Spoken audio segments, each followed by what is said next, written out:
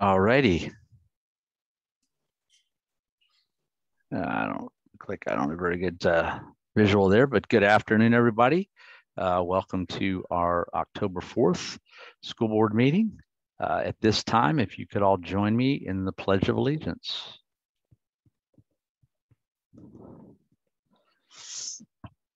Ready? I pledge allegiance to the flag of the United States of America and to the republic for which it stands, one nation under God, indivisible, with liberty and justice for all.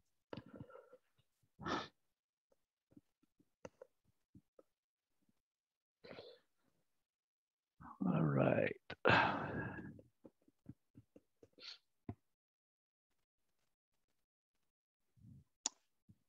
Okay. The purpose of this meeting is for the board to conduct board business. The meeting is open to the public and is recorded. You can listen to all past board meetings by visiting Board Docs through our district website. This meeting is being presented via Zoom. It is not appropriate for audience members to interrupt board business or ask questions during the meeting. A portion of this meeting reserved for public comment. Board members will not engage in discussion or debate with members of the public. Superintendent may provide information if appropriate. The board chair acknowledges input received and may, if needed, ask the superintendent to look into the matter and report back to the board. If you have any concerns about individual district employees or specific complaints that require an administrative response, please contact the Office of the Superintendent directly. If during live virtual public meetings, which this is, please raise your hand and you will be unmuted when it is your turn to speak. We will do our best to call on you in the order you raised your hand. Commenters will be allowed audio privileges only. Please state your name and address. Commenters who violate the guidelines below may have their speaking privileges removed. Agenda items will be addressed as listed in the agenda. And virtual participants, please mute your mics and disable your video. All right.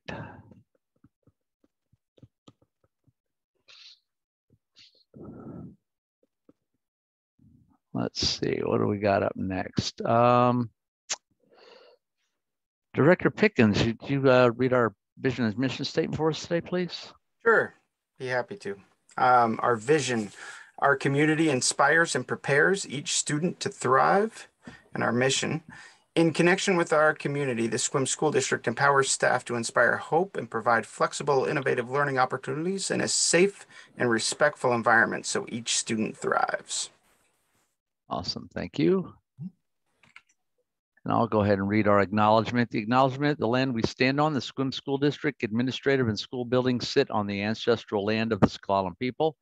While the S'Klallam traditionally come from one nation, history has led to the formation of three sovereign S'Klallam tribal governments: the Lower Elwha S'Klallam tribe located in Port Angeles, Jamestown S'Klallam tribe located in Sequim, Port Gamble S'Klallam tribe located in Kingston.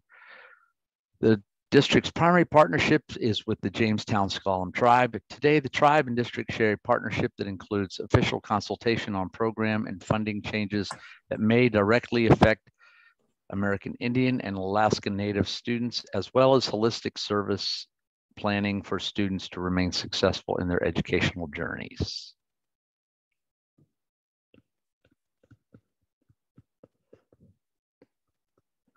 All right, first item up, we have the approval of our September 20 regular meeting minutes. Mr. Chair, I'll make a motion to approve. Thank you. Do I have a second? I'll second. All right. All right. We have a motion from Director Pickens and a second from Director Koo. Director Koo, you'd have something to state? Yeah, I don't think it's terribly important. I just sent a couple of non-substantive edits to Tracy, but they're immaterial to the content of the minutes otherwise. Okay. Any further discussion? Are we voting via Board Docs? I believe that's the plan. Okay. Okay. no further discussion. If we could, there we go. All righty.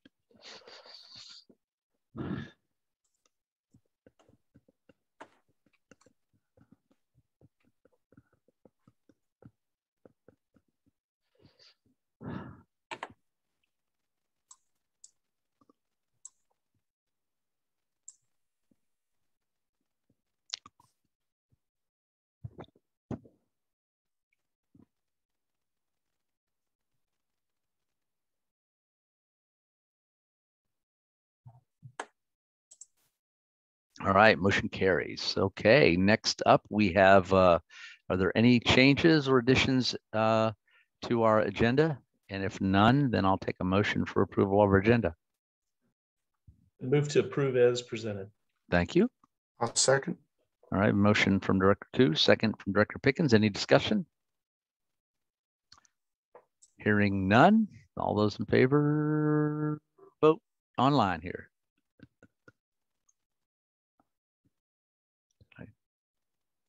I am unmuted. There we go.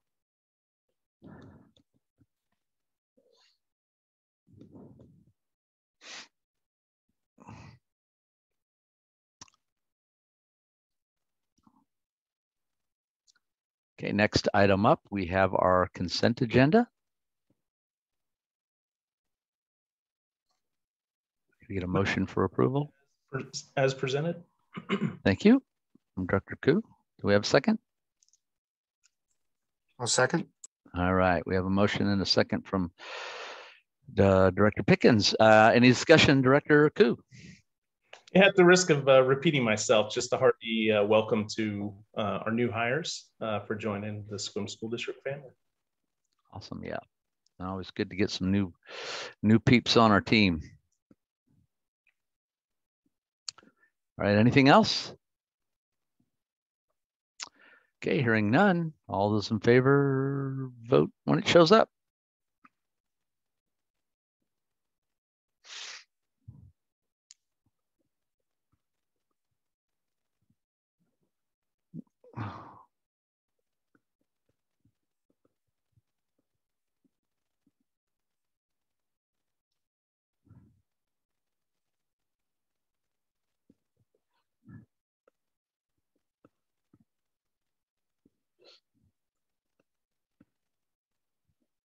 All right.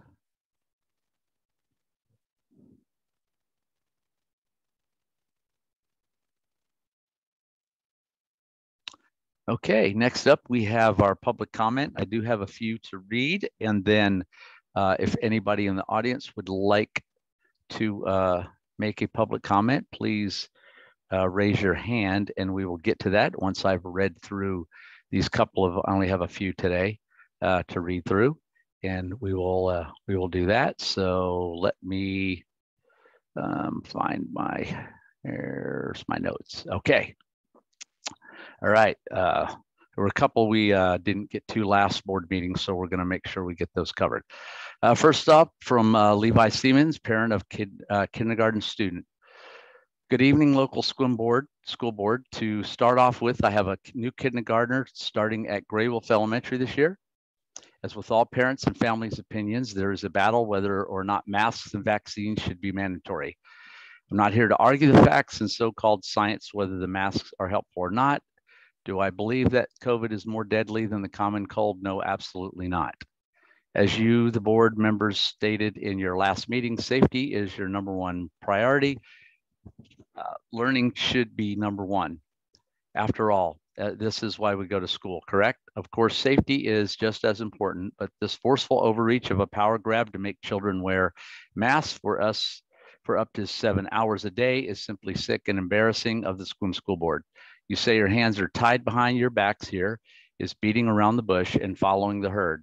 Listening to the board members speak at the last meeting was very disheartening, as you guys do not sound like fighting for our children, and giving the parents the choice whether they want their children wearing a mask or not is your priority. If you want to wear a mask or get vaccinated, then all the power to you. But don't make your problems our problems. If you're scared that you or your child will get sick, then stay home until the news and social media stops reporting on nothing more dangerous than the common flu or cold. Do you sanitize the coffee lids from Starbucks before your lips touch it? I didn't think so. This has got to come to an end, folks. Use common sense. We all get a runny nose and itchy throat every year. Our body naturally heals itself every time. Sequim School Board members, please stand up at a local level and let's make this a personal choice, whether or not you and your children want to wear masks and get vaccinated. Unenrolling our students because you will not stand up for them will hurt everyone involved. Our local taxes help pay your salary year after year. The least you could do is help us fight for what is right. Personal choice. Thank you. Okay, next we have Rory Gilchrist, Sequim Alumni Associate President.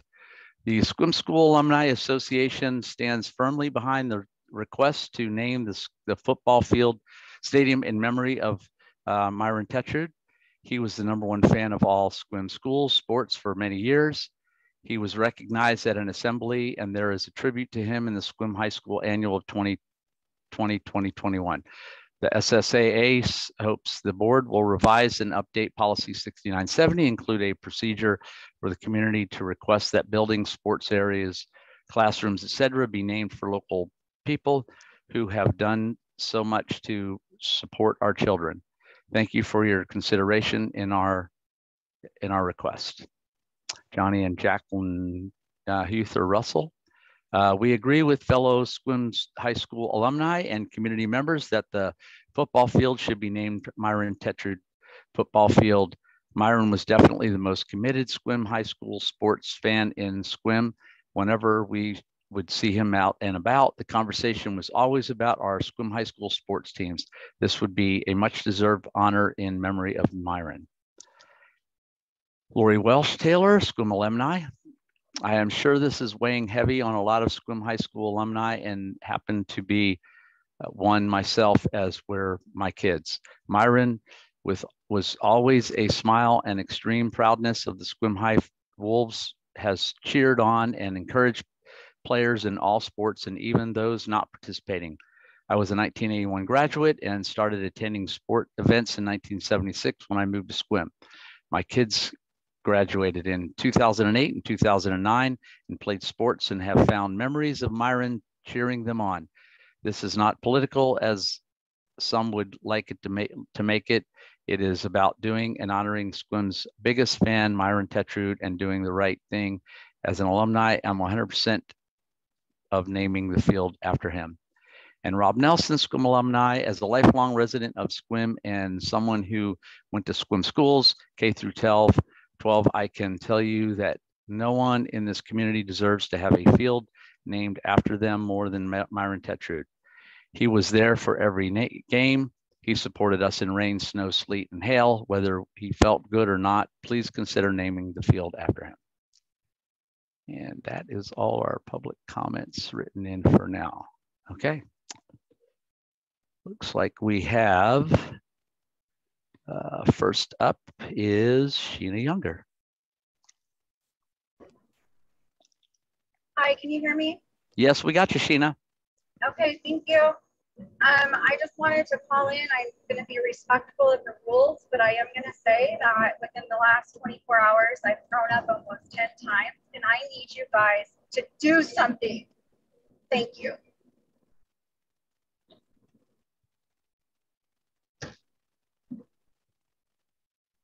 Okay. Thank you, Sheena. Okay, Michael Roca, you have the floor as soon as you get unmuted. There you go. You got it. Thank you. I wanted to take this time. Thank you, board members, for taking the time to listen to us. I have a couple concerns. One, that we're not meeting in person. I know that the last meeting, there was one individual, a paraplegic with 20% lung capacity, that refused to wear a mask. But because we had one person there that refused, there were other people that did not like it, but every other person either had a mask on like myself or agreed that they would leave if you would not do it. He was the only one that refused to leave. So I don't know why we're over that one person not doing in-person meetings anymore. If there's something else that we should know, we'd like to know, which leads me to my next point is parents don't feel like we know anything.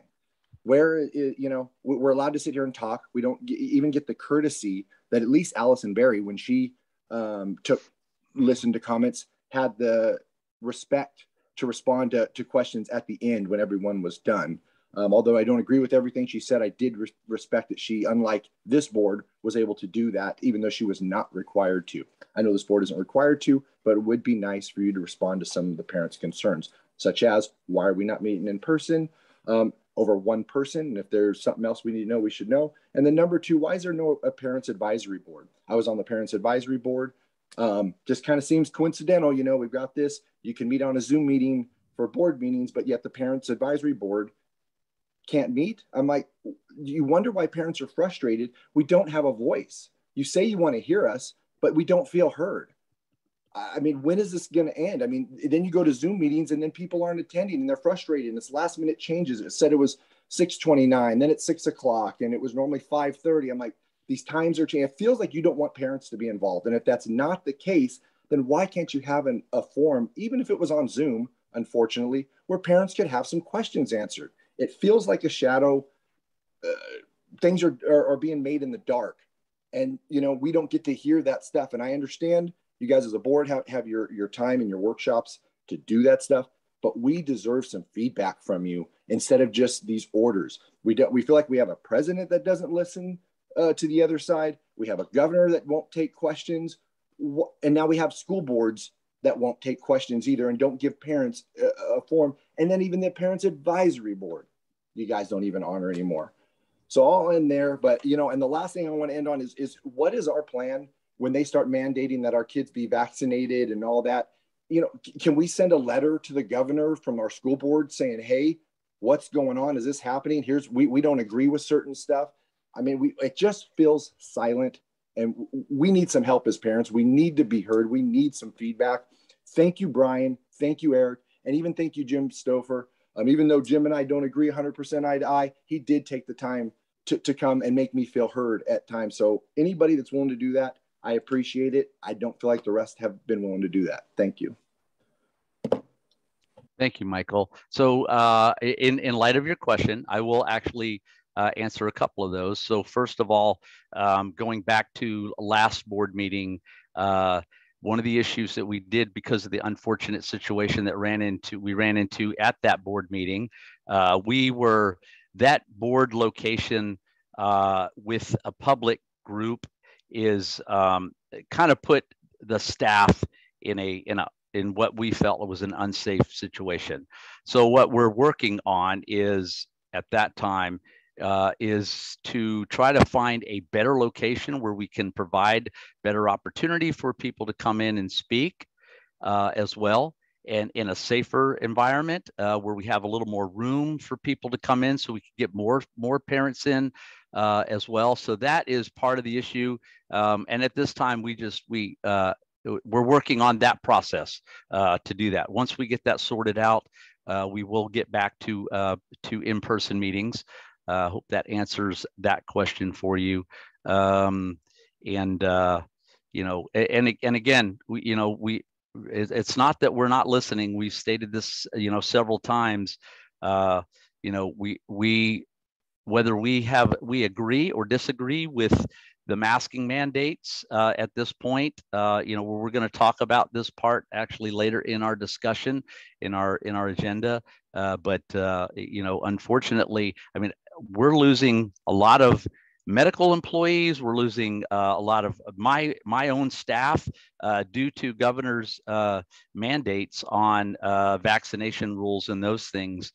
You know, and I'll just state this from my thoughts that, you know, he's not budging from any of these, and it could be an extreme cost to the district, and that's something we're going to actually look into what that is. We're going to talk about that later today for us to not follow any of these mandates, unfortunately, and we just can't put the district in financial disarray. It's not that we're not listening to you. We are, as the individual stated in the public comment that I read, it's not that we're playing that our hands are tied. Our hands are tied, and that's so.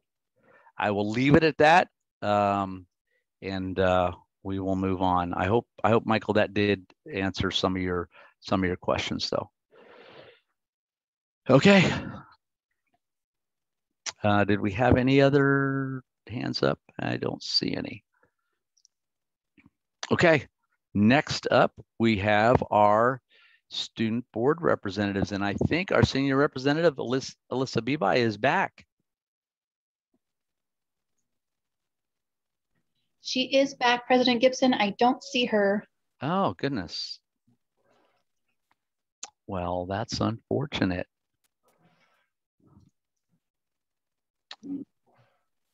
Okay. Well, with that said, then I will turn it over to Caleb Klinger. Thank you. I have 3 reports to share today. The first is from Gray Wolf Elementary, and what's happening there is that the current 4th and 5th grade students will be taking their previous 3rd and 4th grade SBA tests from last fall. From last year, Superintendent Reichdahl had delayed testing from the spring to this fall, and they're ready and excited for their kids to show what they know and for their Gray Wolf system to have a clear picture of the gaps they will need to fill. Their current 4th graders will be testing on October 5th and 12th, and their 5th graders will be testing on October 6th and 13th. From Helen Howler, the current 4th and 5th grade students will also be taking their 3rd and 4th grade SBA tests sometime in the near future. Helen Howler will also be working with the North Olympic Library System to host an event exploring the effects of trauma and resilience, and that will be available for families on a variety of days this month. At the high school level, I've heard many students expressing large amounts of excitement and gratitude that we were able to bring clubs back into person. Recently, the high school held a club fair to inform the students about all the different clubs and extracurriculars that Schwim High has to offer, and it ended up being a huge success. I personally had the honor of being able to participate in it myself, and it inspired a lot of students to enrich themselves educationally, and I thought it'd be appropriate to express the students' gratitude for being able to work with them on this. However, this also brings about another issue of which I've heard some concerns from the students about, and that's going to be fundraising.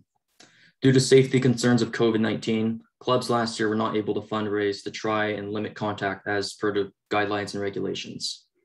As such, many of the clubs are lacking in funds that are required for them to run, and although it may be wise to still try and limit contact, the students are interested in a way to try and run fundraisers in a safe manner to better run their clubs. That's all I have to report at this time. Thank you, Caleb. Okay, next up we have regular board communication. Don't skip us, Tracy. All right, and I'll start off with Director Koo. Okay, good evening. I don't really have a whole lot other than just hearing the comments made.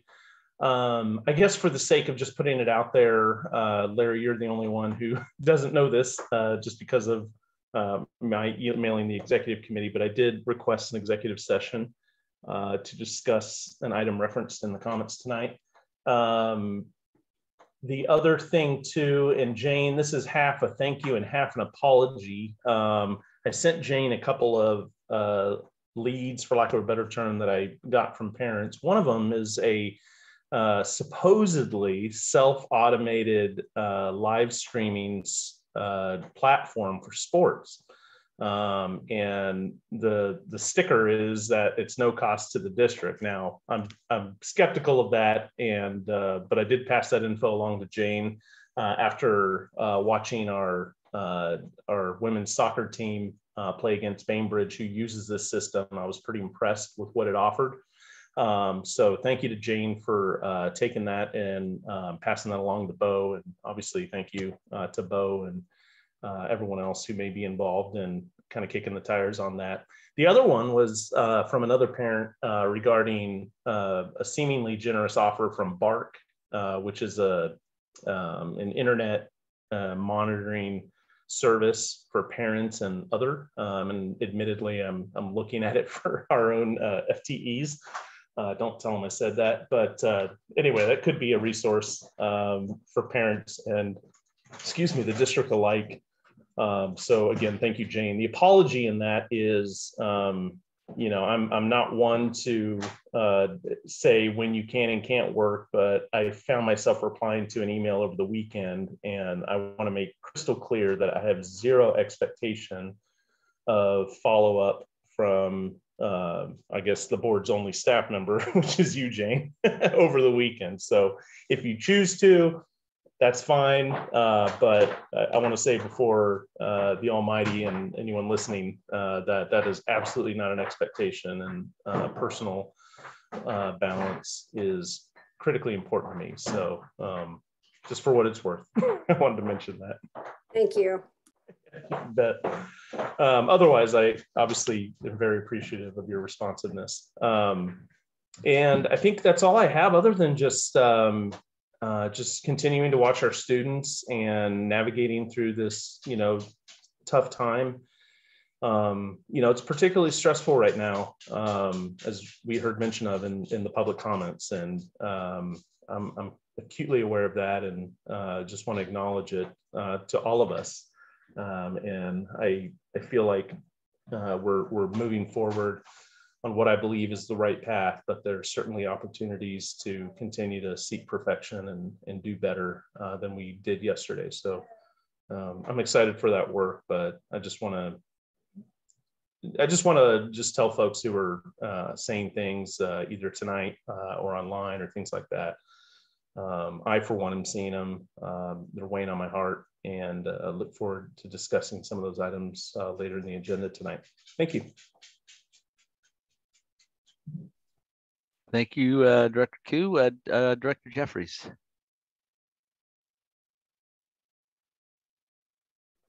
Yeah, thank you very much. And I want to thank the community members who are online. There's about 19 people, and I appreciate you attending to find out what's going on in the school board. And I appreciate the public comments. I think some of the other answers or concerns that were brought up may be answered during the rest of the meeting. So listen, hopefully you'll hear an answer, whether you like it or not, that's up to you, but you'll hear some answers to some of your concerns.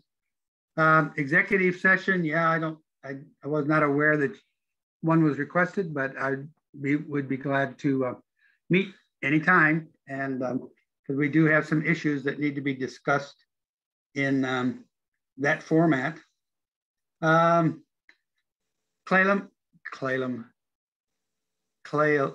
can't say it. My tongue is tied. Sorry. Clallam. That's close.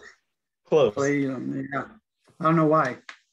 Gets that way sometimes. I would encourage the district, the superintendent, to kind of look into that fundraising concerns that he brought to us from the other students. And I think it's important that we try to act on those student recommendations and questions and concerns. That's fantastic. Other than that, Director Gibson made some comments about using terms, unfortunately, and our hands are tied. I don't look at it that way. I fully support public health and safety, and in these difficult times, there's some difficult things we need to do to keep the staff and the public, and the staff and the students healthy.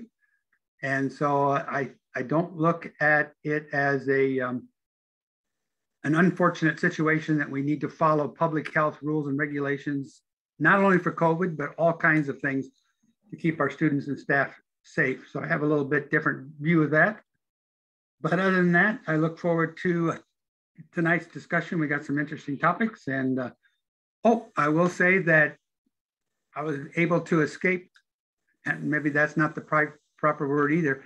I headed off to Colorado to visit my sister and my wife's sister, whom we hadn't seen for 3 years due to travel restrictions, and then COVID came along, and we had a great time. I was able to attend a function at Adams State University that I greatly appreciated. So it was kind of rejuvenating to get around some of those people and talk to them. So I came back, I gave myself a few days, and then gave myself a COVID test, even though I'm fully vaccinated, and it came out negative.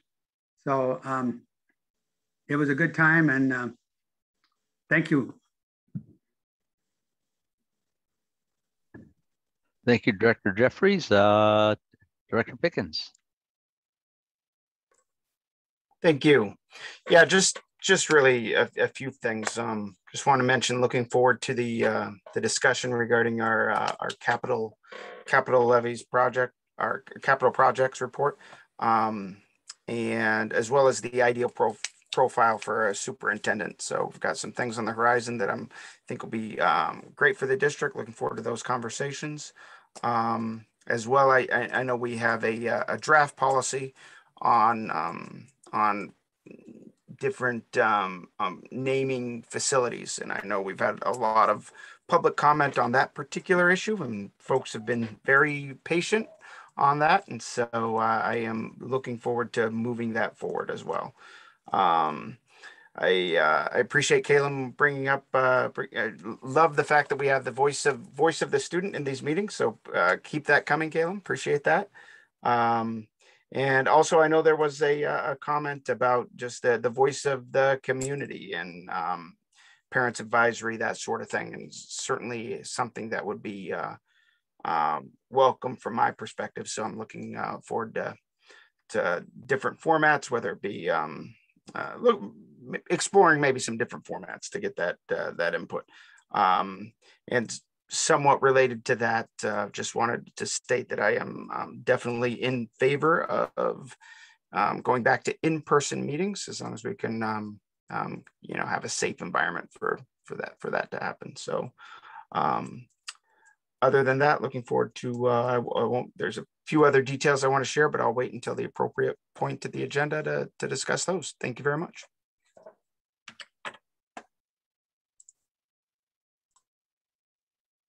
Find my unmute button, and thank you guys. I don't really have anything particular to add at this time. So with that said, we can move on to our next agenda item.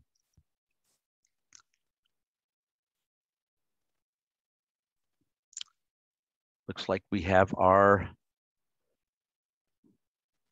team from Winnehaha is going to be presenting on our capital projects.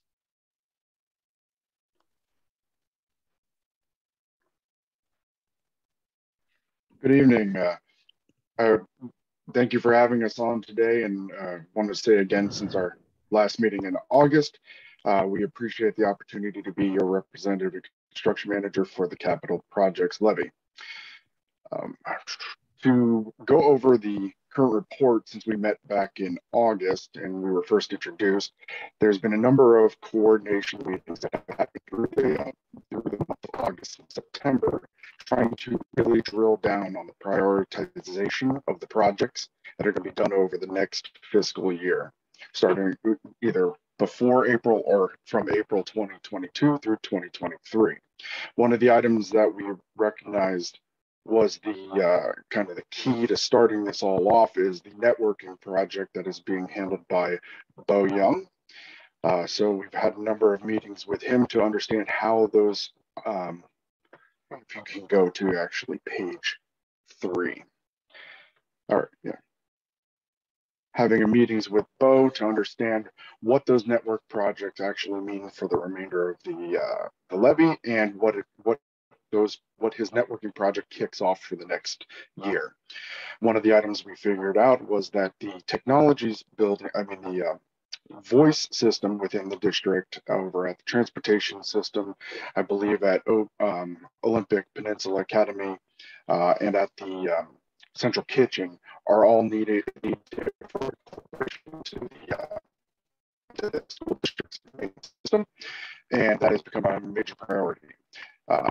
Couple of items shifted in responsibility from the original levy presentation. For example, the sewer work. Keith? I need to be recognized by the chair. Oh, sorry.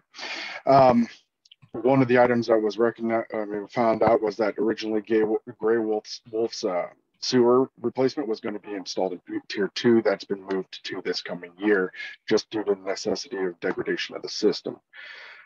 So voice systems are moving forward. IT discussions on those network systems are moving forward.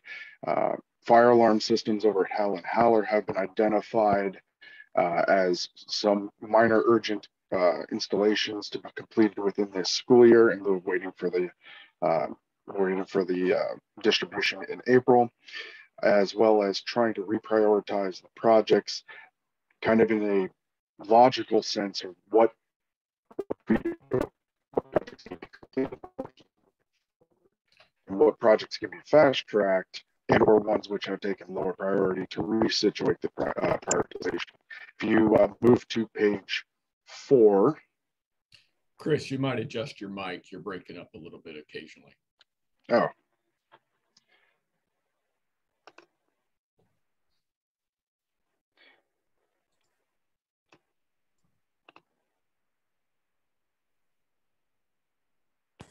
Is that better? Yeah, that's better. Just before we move on, Keith, Sorry did you about need that. to add? Did you need to add anything or hold on? No, thank you. I was just trying to get Chris to adjust his mic. Okay, yeah, there you go. Apologize. One of the downfalls of not being able to hear yourself through the the Zoom meeting. All right, so one of the items I just wanted to go over, since everybody's seen and been familiar with this project layout from the tier 1 to tier 4, it's a little bit easier to visually see some of the changes that have been happening. For example, the Great Wolf roof replacement actually was completed this past summer and will be removed from the project list. That was originally anticipated to be done here until up through April. The sewer connection on Grey Wolf was moved from tier 2 to be completed between 2022 and or even after 2023 due to some issues that were found within the system, has been moved over to tier 1, and the deletion of the or the completion of the roof replacement has allowed that shift to happen. If you'll scroll down, Helen Haller originally was anticipated to be done in 2023. The fire alarm systems that have been identified as urgent have been moved forward. And these types of things are what have been in the conversation for the last 2 months. We're currently scheduling out to start development of RFPs for these upcoming and urgent projects, including both the elevator replacement at the district building and the build out of the upstairs suite that's not currently occupied within the district building to help serve the district as a whole. All these conversations are happening both with the project team, Dr. Prine, as well as facilities and Ms. Apeland, to make sure that we're not making any movements to this without the knowledge of the project team that's been designated. As of right now, that's the general update. There'll be more information as these projects get flushed out. Any questions?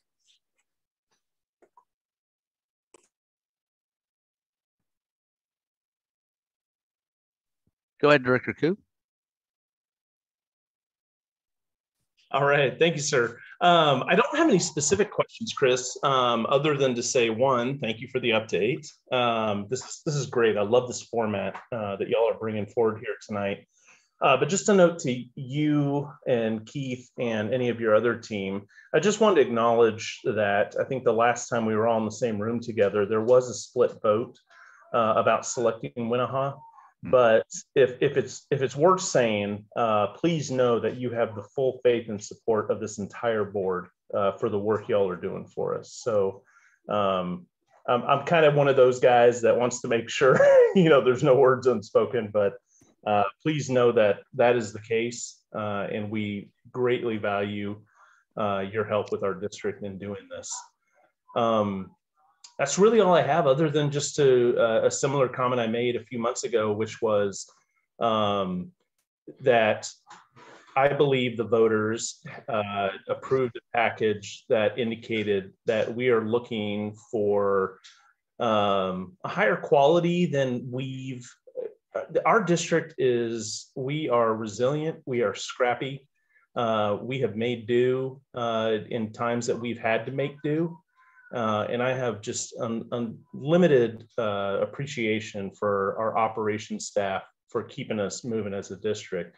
But when we're now at kind of the buffet line, if you will, for technology and other, other things for our district, I believe the voters have given us not a carte blanche, but certainly their vote of support for a level of quality that I, as a parent, believe our students enjoy.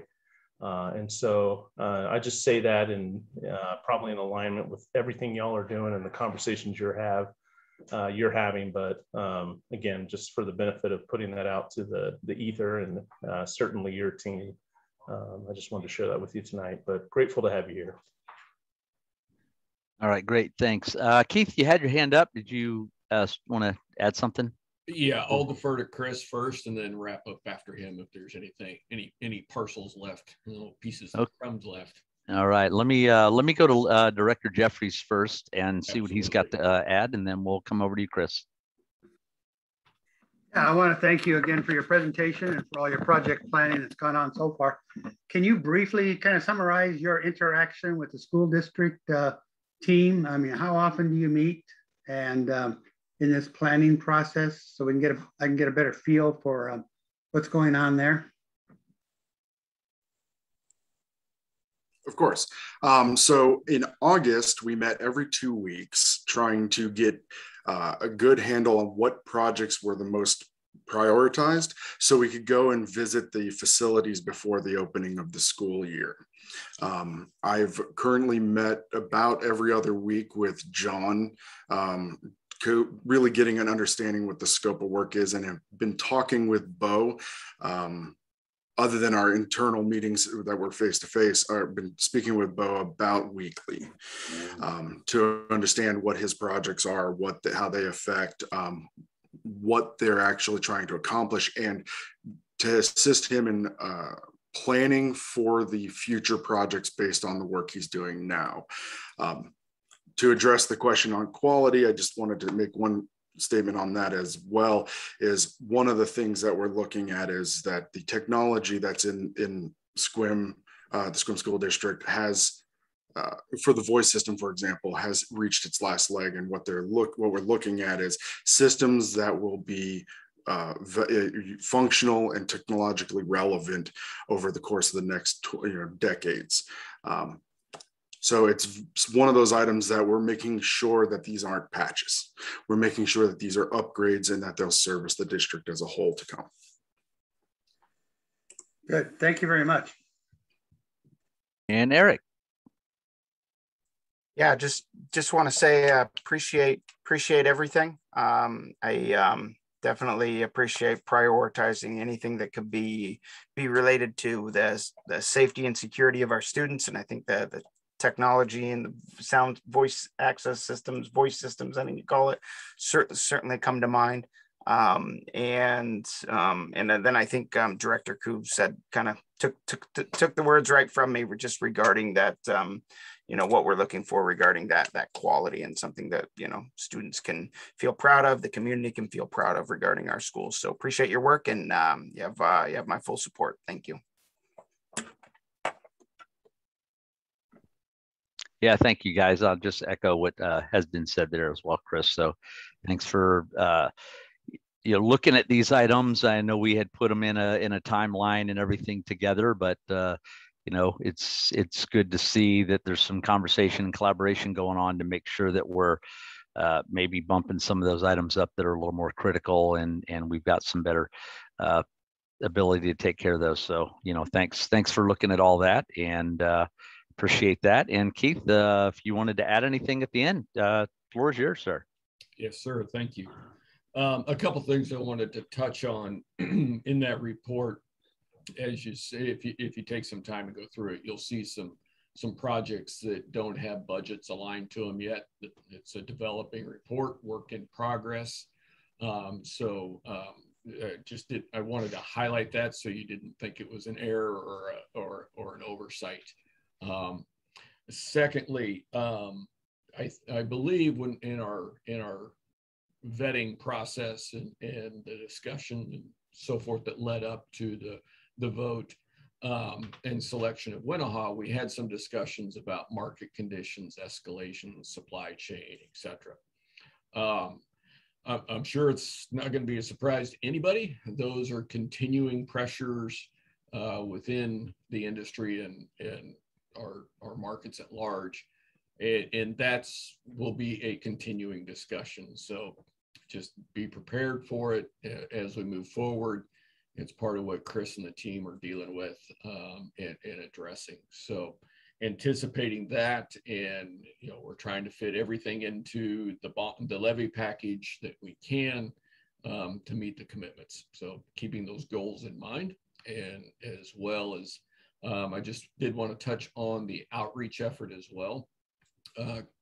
Chris has provided to Superintendent Prine a few draft outreach plans, concepts for further discussion, refinement, etc. So that is very high on our hit list as well. So thank you all this evening and your time, and no worries to the split vote in the last session.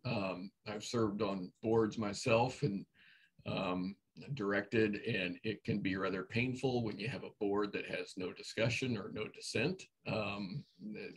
Sometimes the decisions can feel diluted without that. So I think that's an important process, and part of our core values, guiding principles is everybody has a voice. So I appreciate that. We appreciate that and take that to heart. So thank you. Happy to answer any other questions, but thank you all. And if not, I hope you have a good evening. All right. Thank you. Thank you so much, Keith and Chris. Appreciate it, and all the hard work you're doing there. Looking forward to more and more results down the road. Thank you. All right. Next up, we have our annual HR report. Victoria, the floor is yours. Thank you, President Gibson. The Human Resources Office has been looking forward to sharing some of what we've been up to this past year. And in an effort to keep it as interesting as possible, we've prepared a short video for your viewing pleasure. So I'll just turn it over to Tracy, who has the play button. Tracy? Good evening, President Gibson, board members, Dr. Prine. The Human Resources Office is happy to share our work with you this evening, and we'd like to start out by framing who we are and what we stand for. The Human Resources Office of Sequim School District exists to support the goals and challenges of Sequim School District by providing services that promote a work environment characterized by fair treatment of staff, open communications, personal accountability, trust, and mutual respect. We are helpful, humble, and human, and we do our best to infuse our mission into our work. There are myriad tasks that must be accomplished by our office, but one of the best parts of our job is building the team. We believe that the key to providing the innovative learning environments we have promised our community starts by building a workforce with diversity of thought and an array of skills from a variety of backgrounds. Our office was a flurry of activity this past summer and even into fall. Between September 1st of 2020 and September 1st of 2021, we have hired 34 new staff members, 22 new certificated staff, and 17 classified. When you compare this data to the prior 2 years, what stands out to us is that we are doing a good job with our position control, balancing our separations with our new hires, always mindful of the budget. But another story this tells us is that Sequim School District has had the opportunity to welcome a fresh infusion of new faces this school year, and along with that was the wonderful opportunity to reinstate staff who were part of our reduction in force in the spring of 2020. As your HR director, being still relatively new to Sequim, I'm looking forward to capturing this data in the years to come and mining for nuggets to inform our hiring practices and strategies to cast that wide net to attract top-notch staff. Sequim is a very special place, worthy of the very best. Speaking of the best, we found great joy this year creating new ways to celebrate our people. We gave our retirees a multimedia send-off that we hope expressed just how much we value the investment each of them made to the students and families of the Sequim School District. We also joined up with the Rally Day team to place signs in the yards of the folks who have devoted over 25 years of their one and only lives to make a difference through education. In addition to celebrations, we are particularly proud of some of our accomplishments.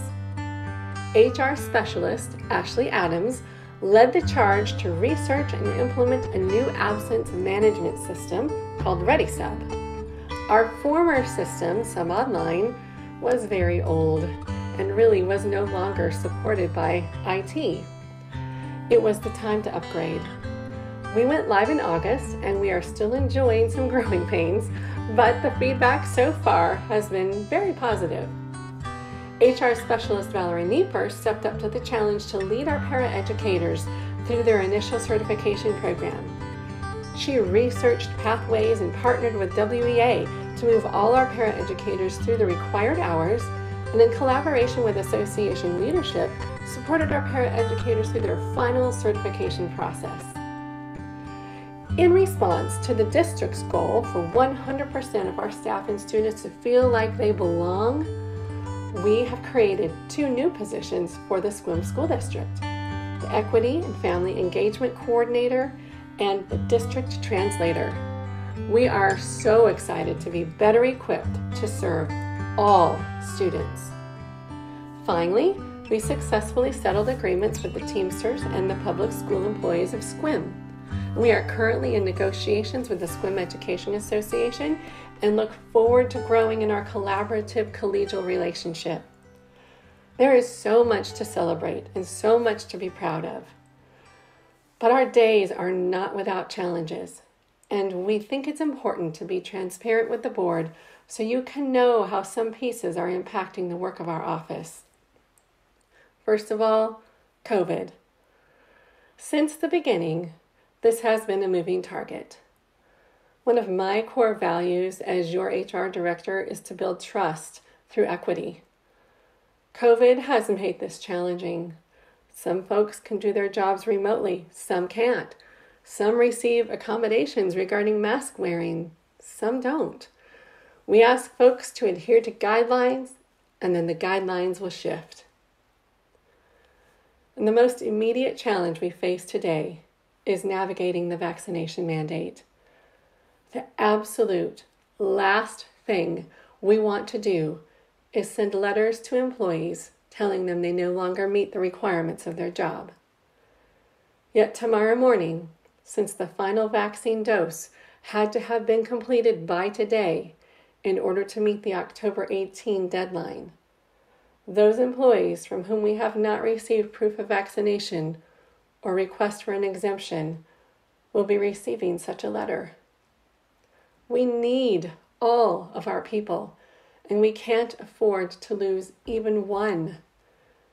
Navigating school in the time of COVID has been difficult, and it seems the most arduous part of the journey may still be ahead of us. And the other challenge we have been facing is managing our public records requests. Tonight, the board has been provided the Public Records Transparency Report that outlines the current number of public records we have open. We honor the right of our public to see our work, and we appreciate the importance of holding public servants accountable for how we conduct business. But as the board reviews our report, you may be able to discern that Sequim School District is in a season where the Freedom of Information Act is being exceedingly well used by the public. Our PRO is frequently overwhelmed by both the volume and the content of our requests. So between COVID and our voluminous public records, the HR staff longs for brighter days ahead, and we can focus our energies on taking our department to the next level and providing that higher level of service to the humans we support. So that is your Human Resources Department in a nutshell. We strive to be humbly helpful. We love our people. We're always looking for ways to help Sequim win, and together we will face each challenge with the goal of treating our people with the dignity and respect. We are Victoria, Ashley, and Valerie, and we are so honored to serve the Sequim School District.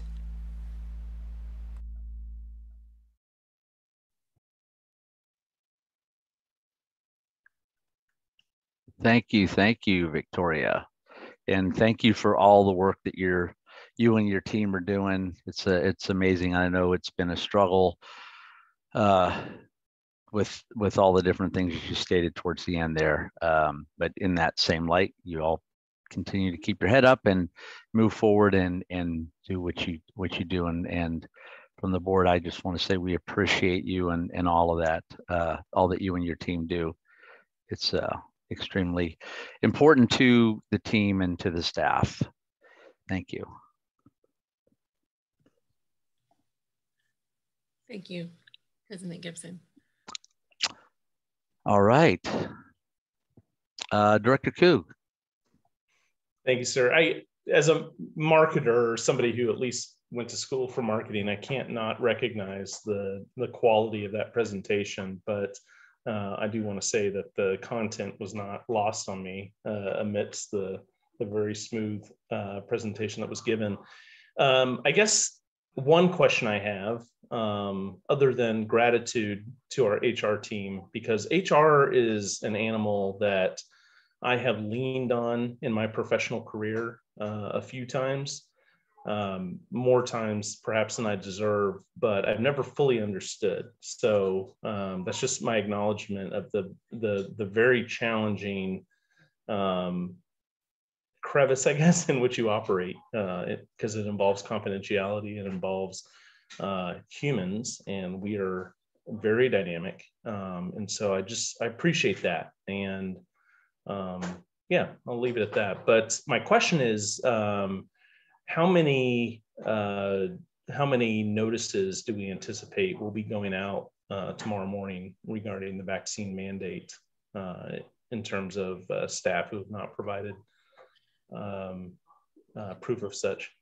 Yeah, that's a good question. In fact, we were at the, today before we left, we were, are there any more? Are there any more? Who else can we add to the list? So we're actually very hopeful right now. We're missing 24 notifications from our regular employees. We still have some substitutes and maybe some athletic coaches and things that are missing, but the most critical piece to make school happen every day, of course, is the regular employees. And we are still missing 24 either proof of vaccinations or requests for exemptions. So our fingers are crossed because, sometimes people forget, or they thought they sent it or they didn't, or I don't think I have it, but maybe I do. So, we still have a couple weeks, but unfortunately tomorrow morning is when we have to send out the letter saying, hey, we haven't received this from you.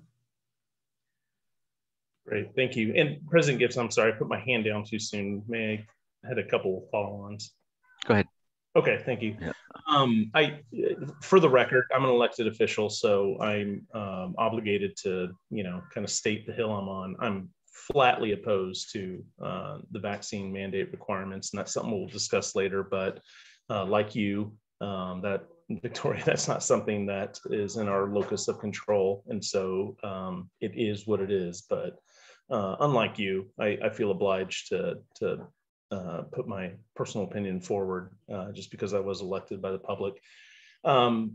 Who handles the religious exemptions? Because that seems to be the only, avenue for a number of folks.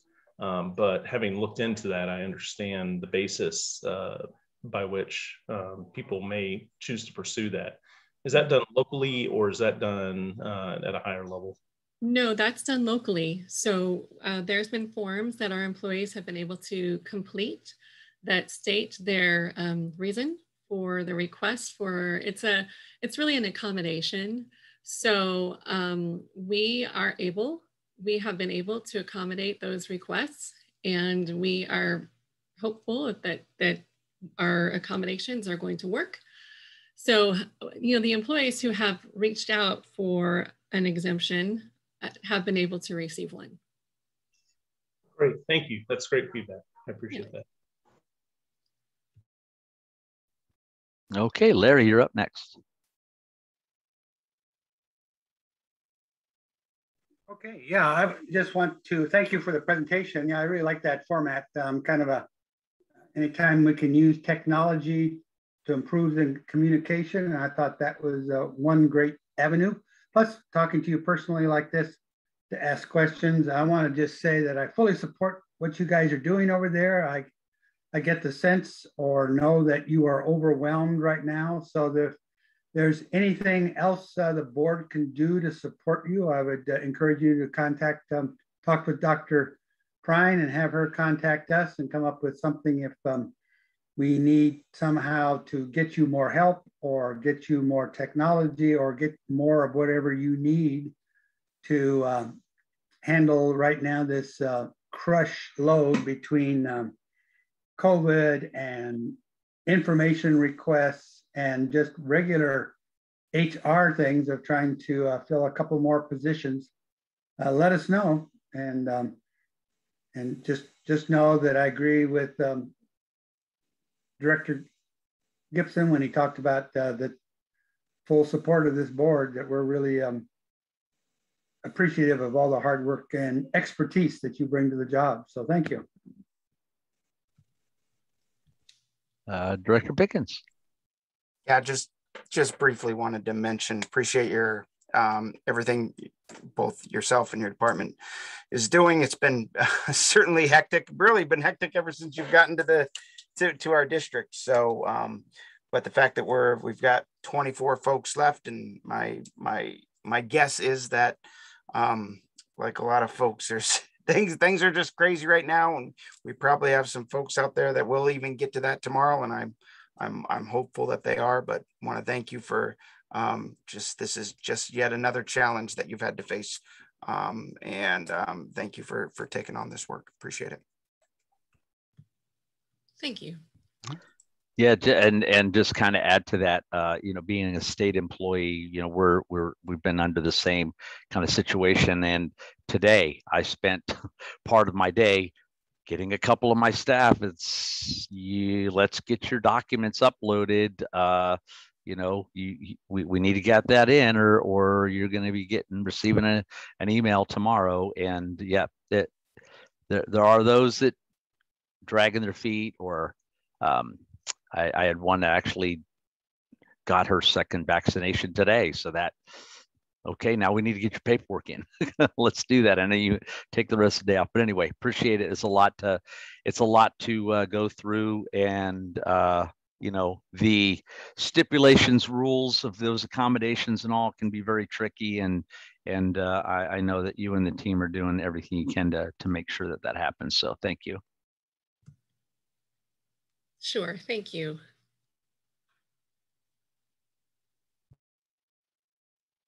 And I muted myself, hit the wrong button. Well, with that said, you are back up next with the records transparency report you mentioned. Yes. So most of everything I would need to say is pretty much covered in the memo attached, but what you have in front of you is the Public Records Transparency Report. And on this report, we have included only our open requests. And I think it's important to restate what was said on the video this evening, and that is that it truly is the public's right to request these records. And the fact that we have a large number of requests is simply that, it's a fact. This is just a report in response to the Board Policy 6030 that was passed. And this is really just our second attempt to present the information.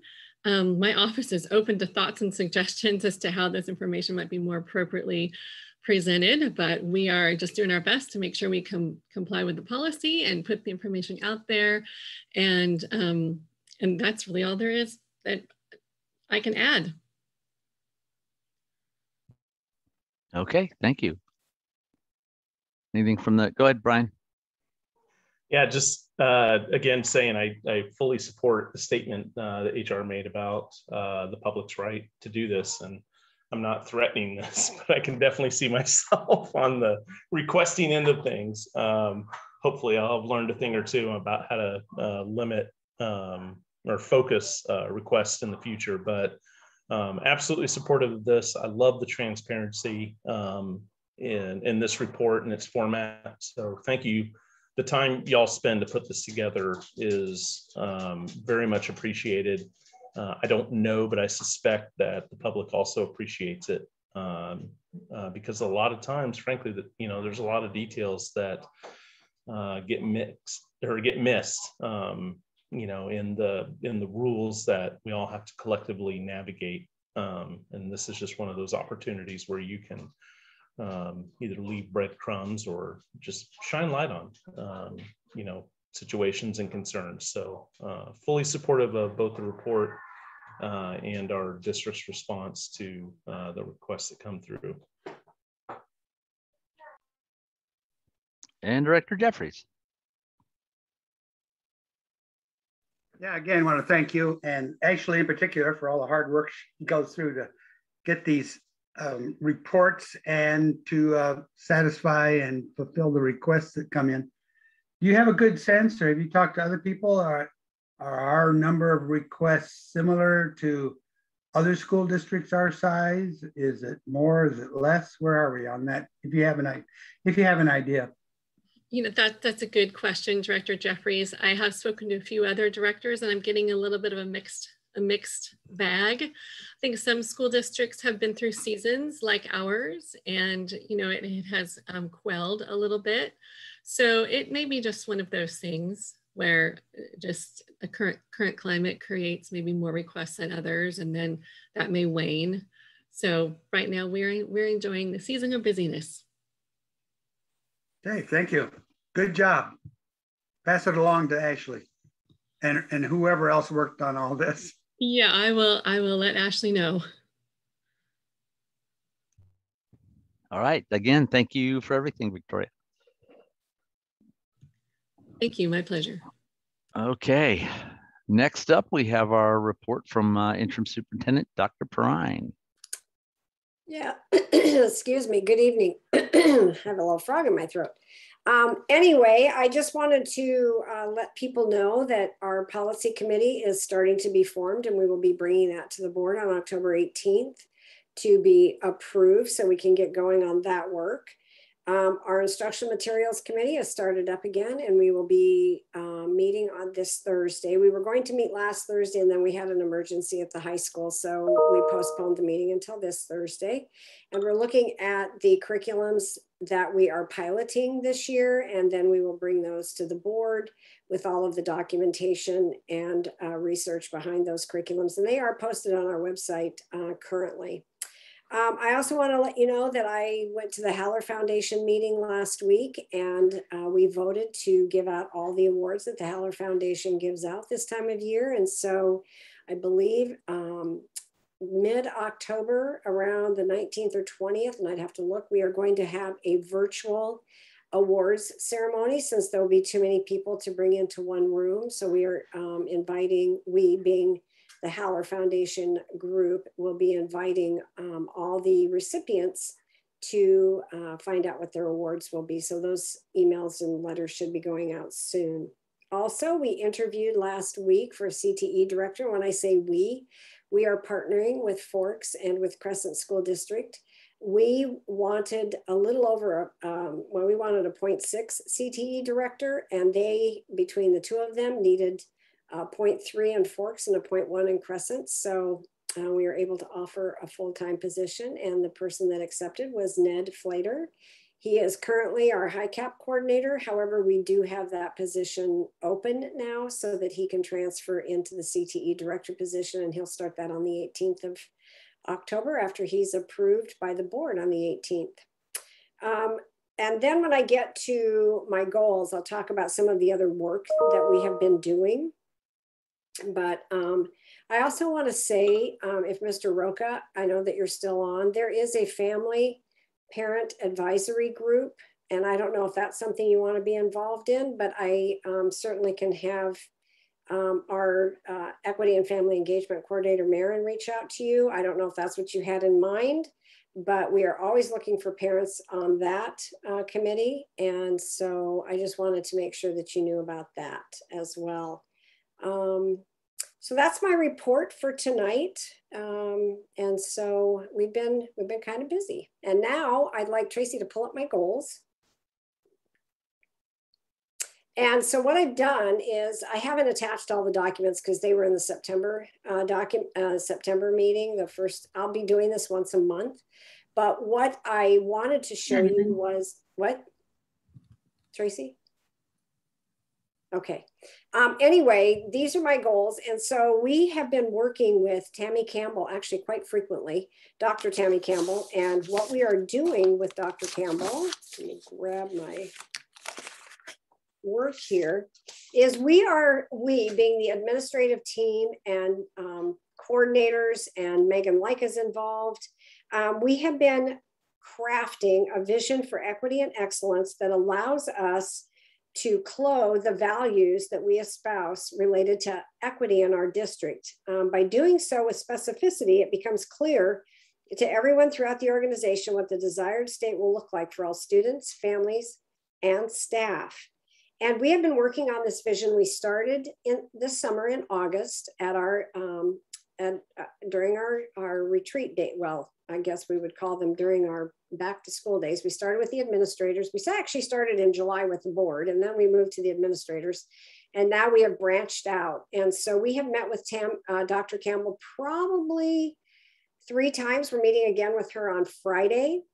She would like us to be able to roll this out to the staff at our November 5th professional learning day, so we can get feedback from staff. She's having students come this Friday. And so we have asked all the schools to send a number of students, and obviously secondary will have a greater number of students than our elementaries, but we wanted all students of all grade levels to be involved so we could hear their voice. And so she'll be working with them and with us this Friday, and then she'll be working with us again later on in October and then again November 1st. So very excited about this work because it's really what's good for all kids and all families and all staff. So I'm very excited to see what we as a group come up with. We have kind of a draft right now.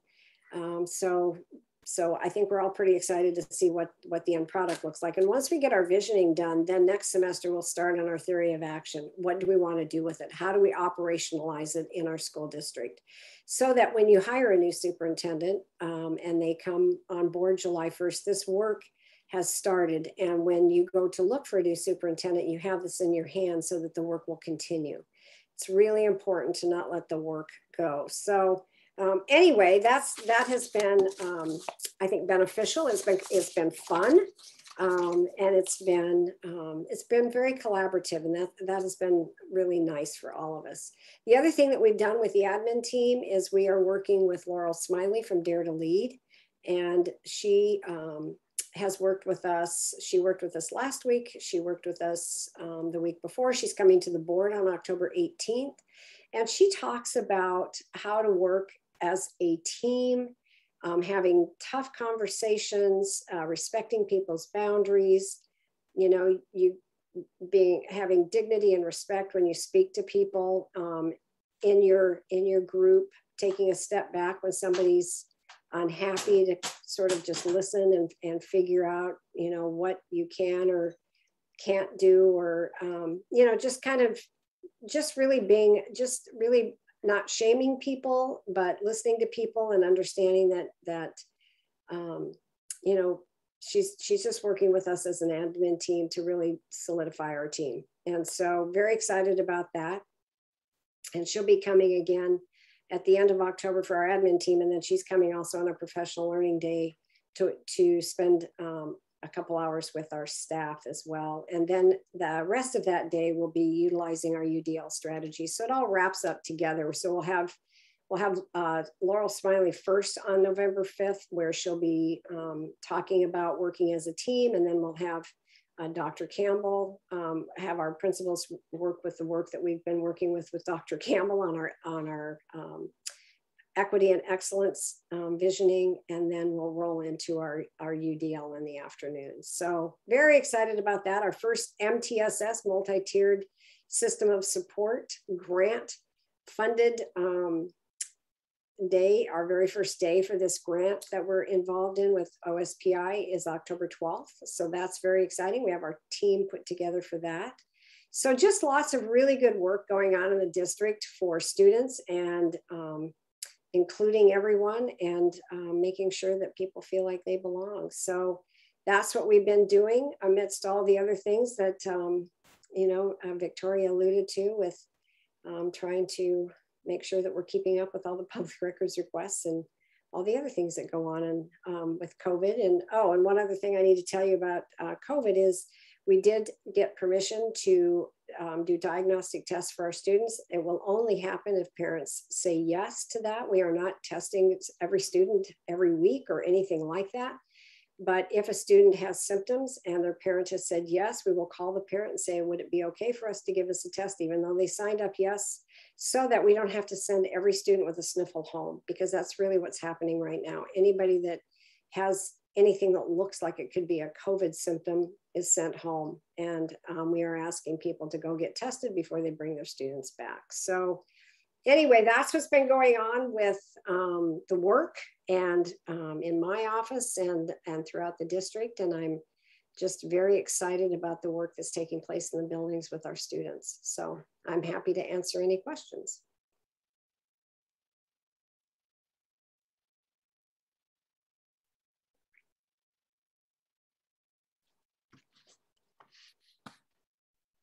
Director Jeffries. Yeah, well, I want to thank you for all the hard work that you're doing and your goals and even all the HR activity. All of this coalesces into doing what's best for our students. And that's our main emphasis is student successful learning, successful school experience as they make their way through the SQUIM school system. And all the other things that we get involved in that process sometimes distract from that vision. And I think you've done a real good job, you and the administrative team and the teachers, focusing on the whole purpose of everything we do is we're doing what's good for the students, what's best for the students.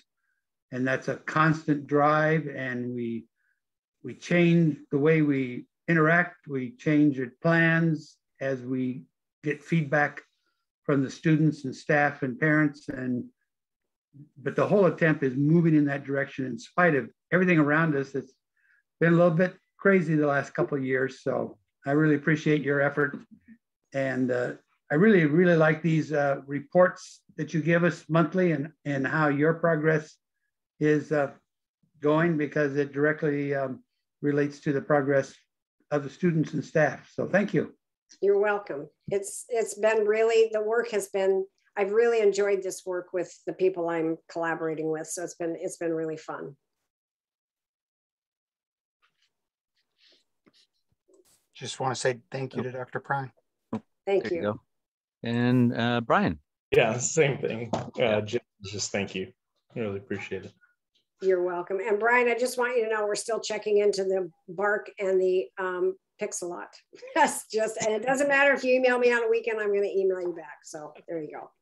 I'll try and be more mindful. I mean, I think we share the same affliction, but since I'm on the board, I want you to be aware that I have zero expectation of you and any of your team not having personal time. Thank you. And don't be surprised if that response is at like 4:30 in the morning. Just saying. I do my best work. Why is my phone beeping and my alarm's not even going off for a half an hour? Oh, it's Dr. Prine. Good morning. Right. But I want to echo kind of what Larry said on that last part too. And I think I stated this last time. In my 4 years on the board and working with a couple of superintendents, we've not had a detailed kind of update on the goals as you've provided with us, and it's just great to be able to see kind of the work in a nice format and what's being accomplished. So thank you. Appreciate the effort on that. Thank you. Okay. Next up, we have we received an updated version of our ideal profile from Hank on based on some of our input from our last meeting with him. And hopefully everybody's had an opportunity to kind of look through this. Any questions, thoughts? Looks like some of the things that we had kind of chatted about either got added or moved around, a little rewording. You know, in the served as a superintendent portion, it does say served as a superintendent of schools or has demonstrated executive level experience. So hopefully that will not deter those that were not superintendents, but provides a little more opportunity for some candidates to throw their name in the hat as well. Go ahead, Director Pickens. Yeah, I just wanted to add that I've reviewed the changes, and I am in favor of them. I'm happy with the adjustments that were made.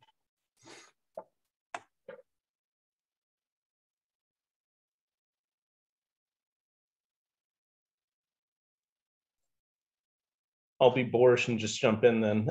Same as well. I appreciate the changes that were made and the reformat. I guess clarifying question, does this require any action by the board? So Brian, I was saying that and I was muted. So I believe we can take action on it. It is listed as an action item. So we could request a motion to approve this as it's stated. The pleasure of the chair. I'd move to approve as presented. Okay, thank you. Do I have a second on that? I'd second that, Mr. Chair. All right, now we can further our discussion, and I'll throw it over to Director Jeffries as he had his hand up as well.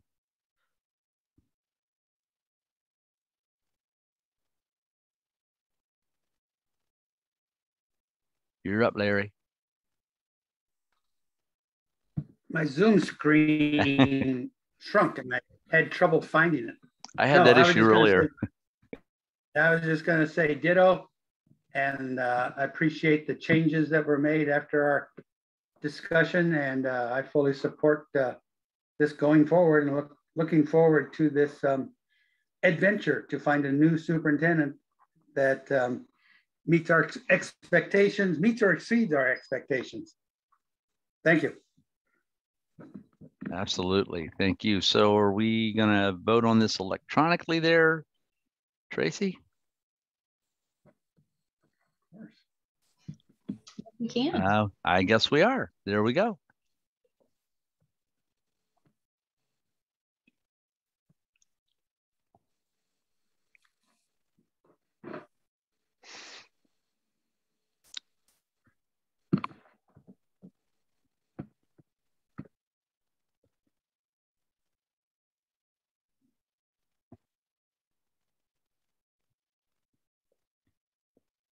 All right. Next up, we have the draft policy 6970. So this is our naming the football, or naming, not of the football field, naming of facilities and buildings and such. So we had a discussion on this last time, and we looked at some options there. And Director Koo, go ahead, you're up. Great, thank you, sir. Before I comment, would it be appropriate for any sort of motion or action at this time, or should this otherwise advance to another conversation? Well, we do have it as an action or discussion item. So if anyone is compelled, we could take action on approving this this evening. Okay, to advance the dialogue, I'd move to approve as presented then. Okay, thank you. Do we have a second on that? I do have a question, Mr. Chair, but for purposes of discussion, I'll second. Okay, thank you. All right.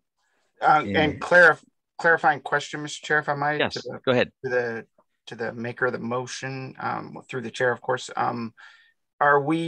Are we putting this, are we approving it right now on the spot? Are we putting it through to a first reading, second reading, as we traditionally do with policies? Just want to clarify what the intent of the motion is. Good question. Mr. Chair, I would accept the friendly amendment for the motion to be modified to indicate that we advance it to a second reading. That would be just fine by me as the one who seconded it. So noted. Yes. So at this point, we have a motion to approve to move this forward to a second reading at the next board meeting. And we have that seconded. Okay. Go ahead, Director Jeffries. Yes. Yeah, just a point of order. The agenda says this is for discussion. I don't see where it says action or discussion. It states it in the topic item. So if you look to the right, the item where it says discussion, but if you look at type item in the off to the right in board docs, it says type, action, or discussion.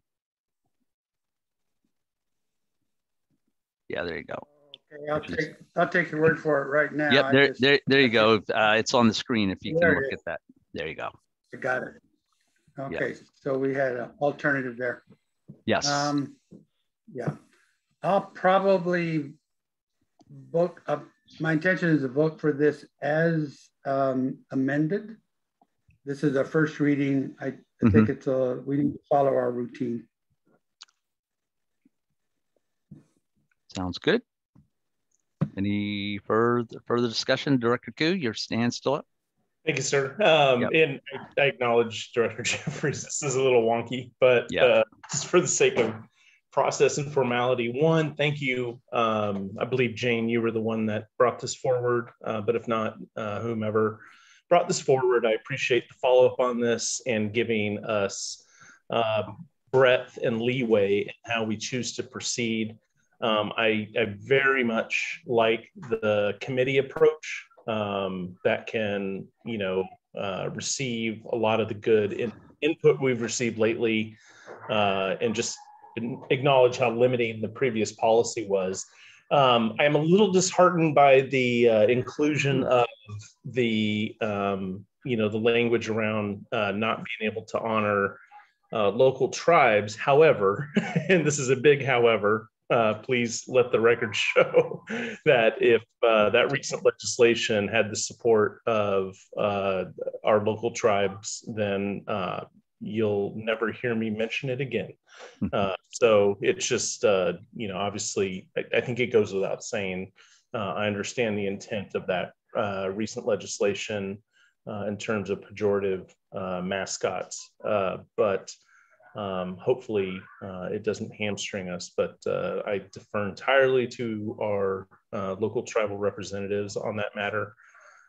In just saying so that, I'm concerned there's a limitation on future ways to honor local tribes and tribal citizens.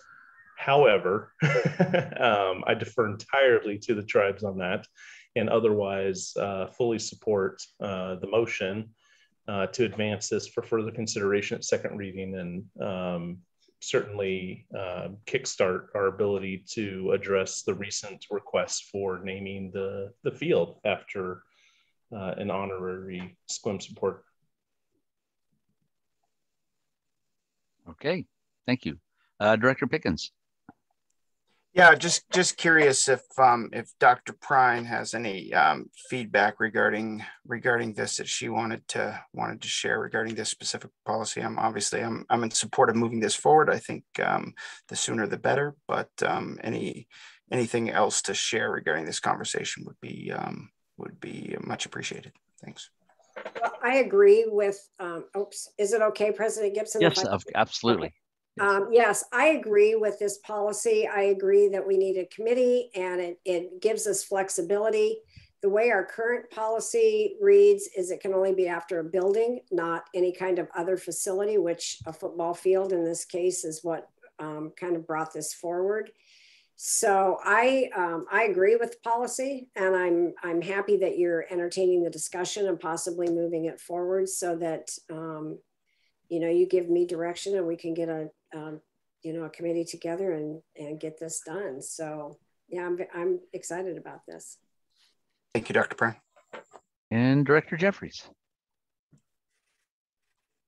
Yeah, I agree. I would like to see when this policy is approved, that whatever procedure you come up with for this be as least restrictive as possible, and just to honor the intent of the policy, that it's the committee that comes up with the recommendation and the board approves it without many other restrictions mentioned. As far as the RCW on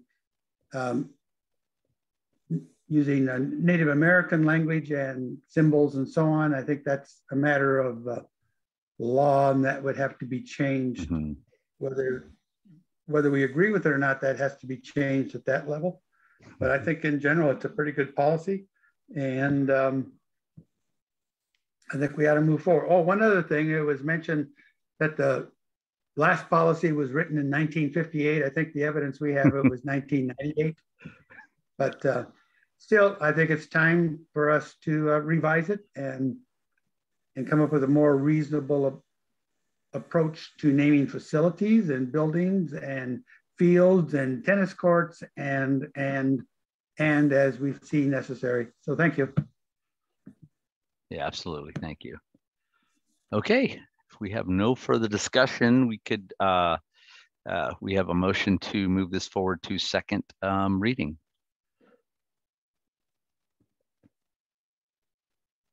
Yep, there we go. Follow the process. There we go.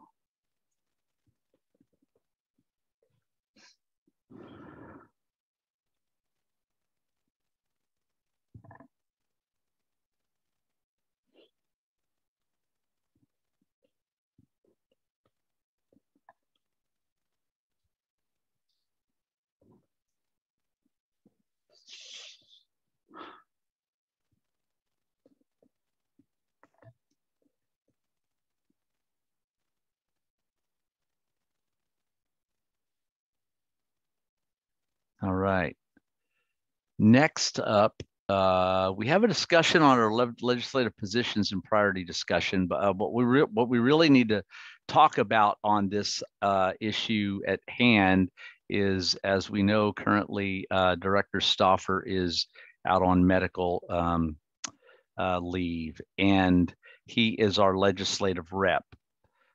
So what we need to do is make sure that we are covered for the General Assembly that's coming up, and so this discussion would be to talk about another support person that would be able to attend that and take care of that for us. I did have a discussion with Tim Garshaw regarding that recently as well, and we've been very active in this area as from our district over the years, and he just wanted to make sure that we continue with that. So just looking for some direction or someone that might be willing to take that on as filling that role at that time. So Director Koo. Great, thank you, sir. And I'll start by saying I recognize the value in our involvement with this exercise. And then I want to second this with an apology. I had not reached out to any of my board colleagues to prep this motion. So there are a lot of assumptions therein, but I would encourage y'all, if you feel differently, to second it. But I'd otherwise like to make a motion to designate Vice President Pickens to be this board's representative at the General Assembly at the time indicated in the presentation. I'll second that. All right, we have a motion and a second to nominate Vice President Pickens to fill that role at this time. Any discussion? Go ahead, Larry. Director Pickens, are you interested? Yeah, well, I was waiting for his hand to come up, but I guess we could do that. I was checking my calendar before I put the hand up. I guess I could have put the hand up first. Yeah. Yeah, I'm assuming that it's the 29th and 30th. 29th, 30th, yeah. Yeah. Yeah, if there's a I may just have to look at the 29th just to see with my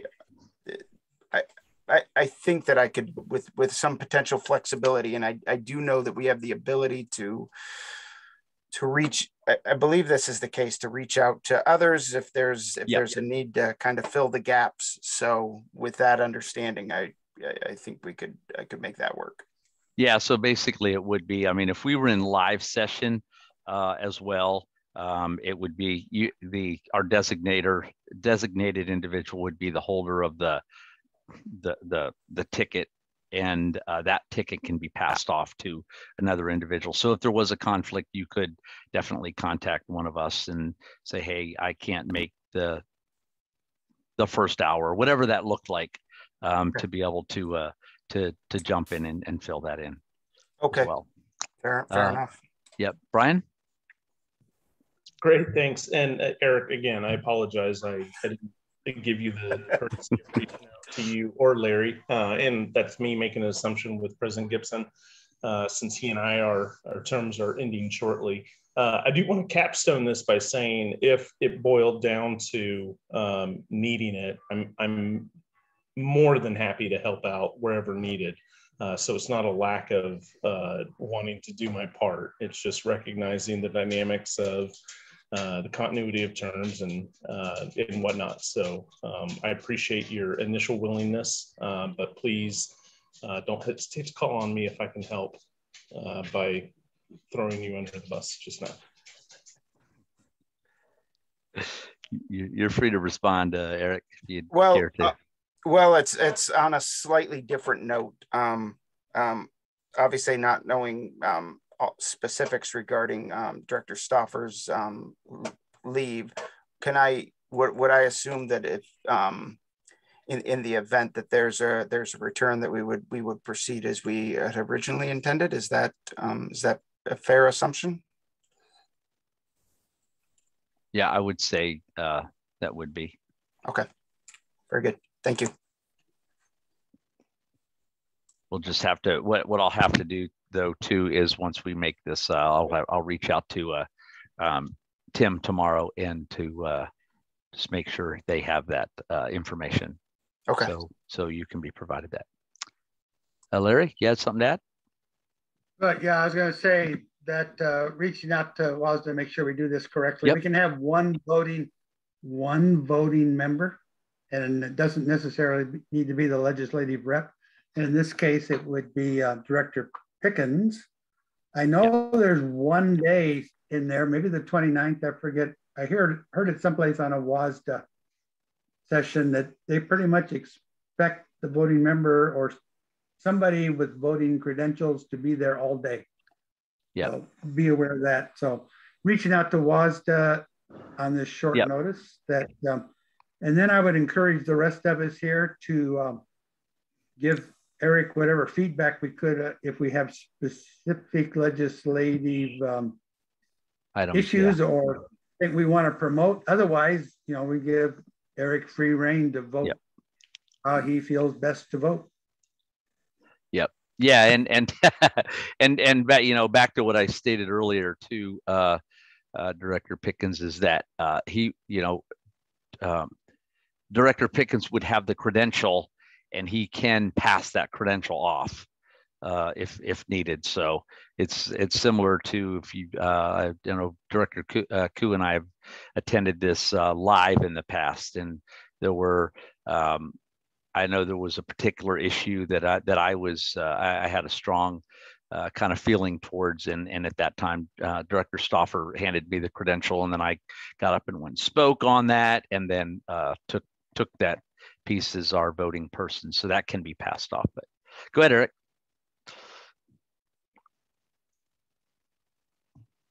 Oh, sorry, didn't realize that was still up. Yeah, I'm all good. Okay, all right. So did we get a vote on this yet? It's coming up here. There we go.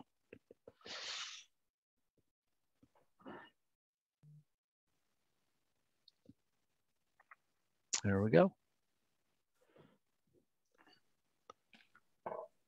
And I will reach out to Tim tomorrow.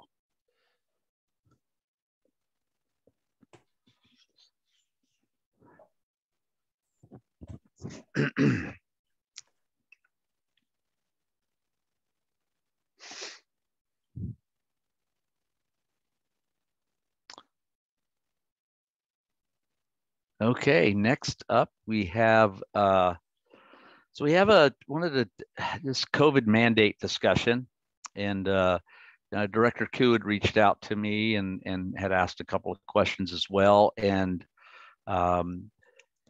just wanted to kind of go back to just the discussion at hand that we've come across just regarding the mandates that we have, what our capabilities are within those, and that kind of thing. I had a discussion when we were in agenda planning, putting this on here as well, with Dr. Prine as well, and just maybe looking at, I guess from a question standpoint is, and I know I used the term hands tied earlier, and Director Jeffries, stated his kind of thoughts on that. But really, I guess the discussion around what are the implications, let's say, and I'm not stating that we're going to vote on this at any point, but let's say that we did decide to not follow mandate, for example. What are, I mean, we have received info down from WASDA and OSPI on what that means, but from that standpoint, I know that there are some, there's a warning and a second warning, and then after those warnings, then we get a fine, or apportionment. What does that amount to? What does that look like? And I part of that question is to maybe just have Dr. Prine just to get maybe a little more details on that moving forward. And Director Koo, I don't know if you wanted to jump in here and with some of your thoughts on that. Go ahead. You brought this to my attention, and so I felt, okay, well, let's at least get this into a discussion portion as well. So go ahead, Brian, the floor is yours. Great, thank you. And I got to start by saying I really appreciate to the executive committee for advancing this to the agenda as I had requested. And I do have obviously some opinions on this and biases coming into this. And I guess for the sake of making those clear, I do believe that a lot of the decisions, and actually, let me be specific, all of the decisions related to vaccine mandates, masking mandates, and similar topics du jour should befall this school board in consultation with our superintendent and our local health director. And I have a few reasons for that, not the least of which being that at the end of the day, our parents know what's best for their students. Now, at some point, difficult decisions have to be made about requirements in masks, so to speak. You have to have passed the first grade in order to advance to the second grade and things like that. Obviously, this COVID situation has been an incredibly impassioned topic over the past year and a half or 2 years now, however long it's been. But I feel very strongly, and I've researched this, I've meditated on this. History may prove me wrong, but as I sit here today, I do feel that these decisions should be made as close to the parents as possible. And in that case, those are the individuals who have elected us to make these decisions.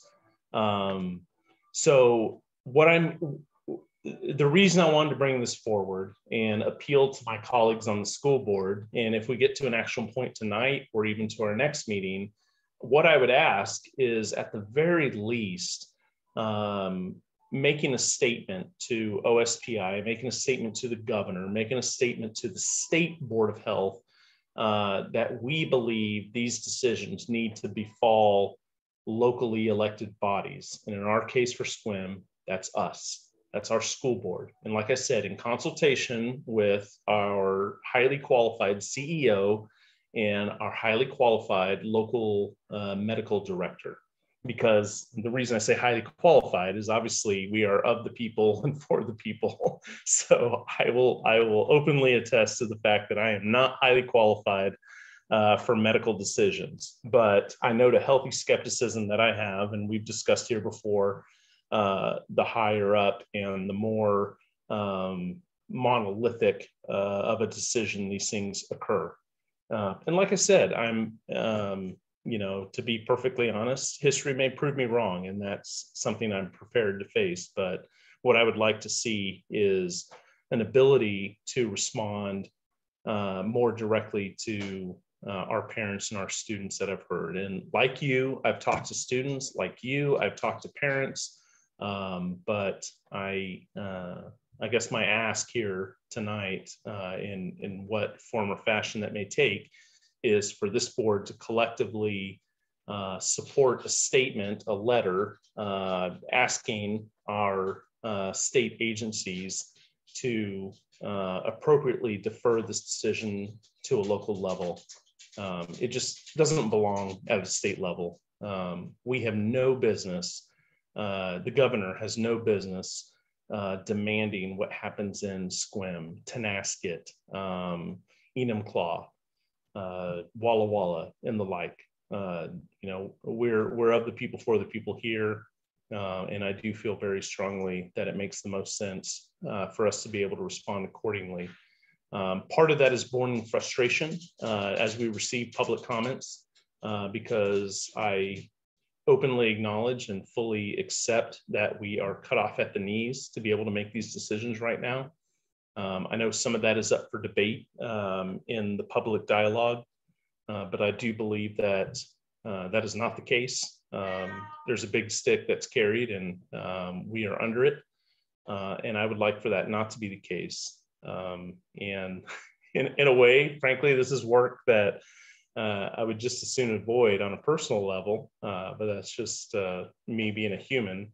But for folks listening, I want you to know that it's important to me that your elected officials have the ability, sorry for my cat, and authority to make these decisions at a local level that makes the most sense for our communities.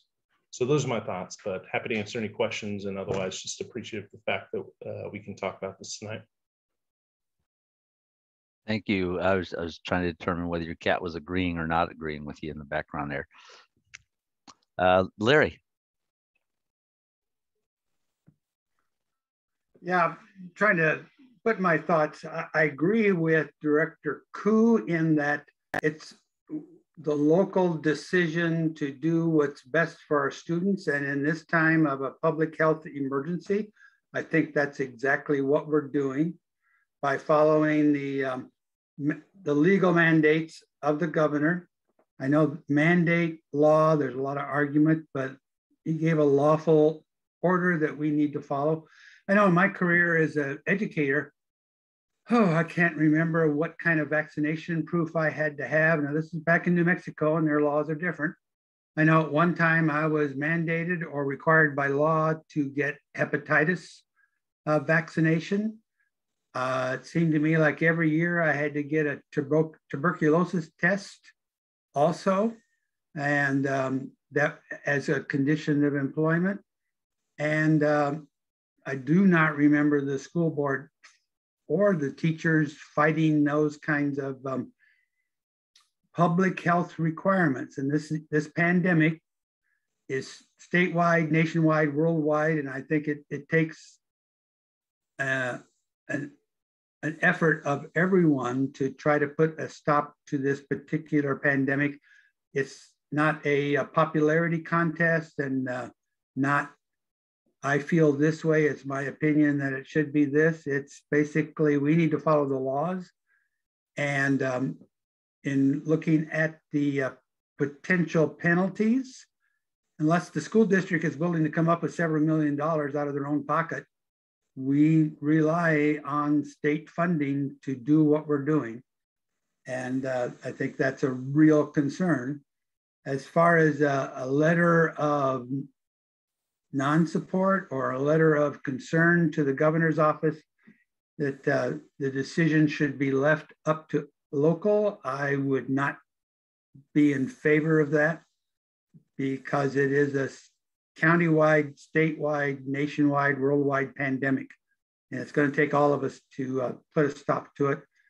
And that means some unpopular requirements placed on all of us. Now, my bias, I am fully vaccinated. I will get a booster when that becomes available. I have a Moderna shot. I carry my card around with me all the time, and I was asked twice at 2 local restaurants to prove that I was vaccinated, no problem. And I think this is going to be a way of life for a while, and I think it's best that we follow these mandates. And of course, my other concern is, well, then what other regulations and mandates do we locally vote on that we don't agree with? Don't agree. We should be able to use whatever pesticide we want and not be worried about regulations and health concerns. So I guess I'm in favor of following the governor, OSPI, Clallam Public Health, and medical advice from the CDC, although they've been a little bit confusing lately. I'll agree with that. So I think we need to protect the health and safety of our students, our staff, and the community by getting on board with these mandates. And I would prefer to see 100% staff fully vaccinated. Anything less than that, that means we're going to have to let some people go, and that would be, I feel bad about that. I feel, but they would be no longer certified, eligible, certificated to work in the schools. And that's the way it is for a lot of our regulations. I didn't say that as well as I wanted, but I'm convinced that we need to follow that path of following the mandates and the regulations and the laws as currently written. And if we lived in a state where they weren't mandating masks and mandating vaccinations and we decided to, I would vote for that, even though it might be in non-compliance, because I think that's good medical practice, good public health practice. That's what makes sense. So that's my 2 cents. Thank you, Larry. Eric. Yeah, in almost all cases, I do agree that there should the vast majority of decision making should be done locally. That's why we're elected. That's why we're here, and we can get public input. Along with Director Jeffries, I don't think in this particular case, I don't think that I would be in favor of what Director Koo had suggested for a couple of reasons, though.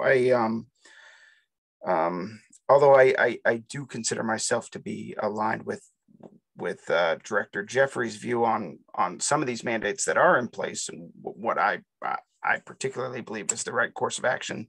That aside, I think we need to be unified in doing what's going to be the safest course of action for our kids, for our community, for our staff. And it's that being unified, I think even if we are just sending a message about local decisions, which I do by and large support local decisions, in this current climate, I think it sends a completely different message. That although I support local decisions, it would be sending a message that would be contrary to the message that I would be supportive of.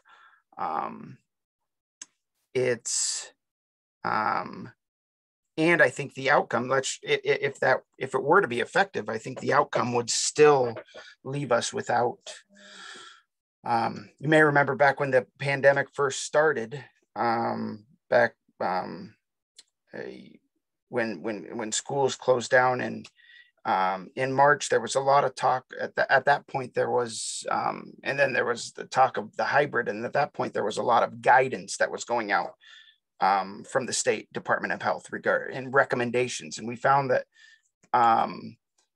even if we did not follow that guidance or those recommendations, we had some serious liability issues if we chose not to. So even when it wasn't mandated, we still had to deal with the legal liability.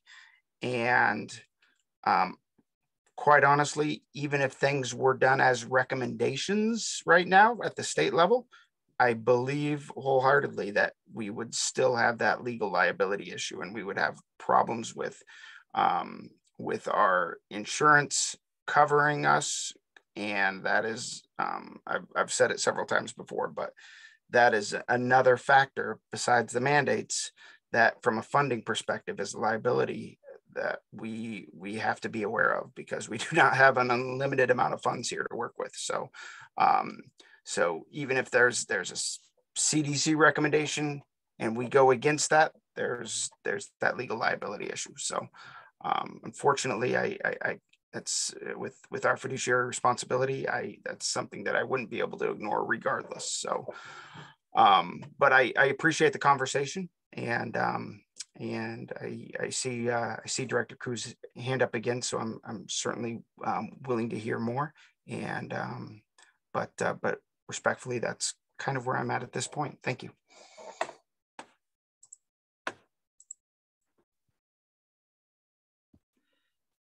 Yeah, go ahead, Brian. Great, thank you. And yeah, I agree. This is good dialogue. And I guess I personally wasn't really prepared to dive down the rabbit hole of my opinion about the mandates or not, even though I feel obliged to let you all know of my current positions. To be clear, the masking mandate is something I've had an evolving perspective on in talking with folks, but really the crux of what I'm getting here, and I don't mean for it to be surreptitious, you know, as an avenue to some agenda, although we all have agendas, I guess, right? But is the matter of local control. That is the you know, the bug in my craw, if you will, or whatever, the bee in my bonnet is, you know, at what level should these decisions be made. And so, you know, that's what I'm approaching it as immediately. But obviously, if this board did choose to make a statement that said, hey, we appreciate the work that's gone into this, we appreciate the intent, and I think we're all pretty uniform in that. But we feel this should be a local matter. That's really the paradigm that I'm looking at this through. So I certainly won't fault folks if no one is compelled enough to make a motion necessarily, but I just want to be clear on kind of limiting the scope of this specific matter, but with the points, you know, well taken. You know, I do have opinions on mandates and whether that's on the right side of history or not. But I'm really trying to just limit this to at what level should these decisions be made? And I will currently plant my flag in the ground of saying, I believe this board, as elected by our local parents and community members, should be empowered to make these decisions, as we do with curriculum, as we do with policy, as we do with procedure, as we do with hiring our CEO for the district. I believe those decisions are best left in the hands of this board. I want to be very clear, in consultation or alongside with our superintendent and our local health director. So I'm not leaving those important individuals out of the picture. So just to clarify, but I appreciate the comments, and again, grateful to have this conversation today. So I'll throw my kind of 2 cents perspective in here as well. And what, you know, while we're talking where our thoughts and personal opinions are, I personally am adamant against the mandate for vaccinations. I'm losing some wonderful staff to that. I'm kind of where you are, Brian, when it comes to the masking piece. I kind of go I'm torn on that as well. You know, does it work? Does it not work? But I will say this, kind of in light of what you're asking, and it might be a far stretch, but I'll just use this. You know, when we're talking about health and safety, would it be appropriate, say, for our local county representatives to say we believe that we should be able to sell alcohol to 18-year-olds? That's a health and safety question. So do we want that down at the local level, or do we just continue to follow the state level kind of adage? And again, that may be a far stretch, but I do, you know, we're not going to agree. You know, I don't agree with a lot of the decisions made at the higher levels as they are. Unfortunately, they are what they are, and we have to follow suit. And I know this is kind of a silly piece, but you know, I drive back and forth to Port Angeles every day. It drives me nuts that I have to keep staying at 45 miles an hour between the two construction zones, but yet that is what has been determined. There's not any unsafe situation there, so I have a choice. I either drive 45 miles an hour, or I get pulled over and get a ticket and pay the consequence for that. And that was a, you know, it's a process that I have to, you know, I have to choose what I follow. That was a decision that was made. I follow or I don't, you know. So I hear you. And I think all of us are in agreement that there are particular items that probably, you know, that definitely belong in our hands locally. But you know, I think there are other items that may not, that probably don't as well. So that's just my thoughts on that, and I'll turn it back over to Larry.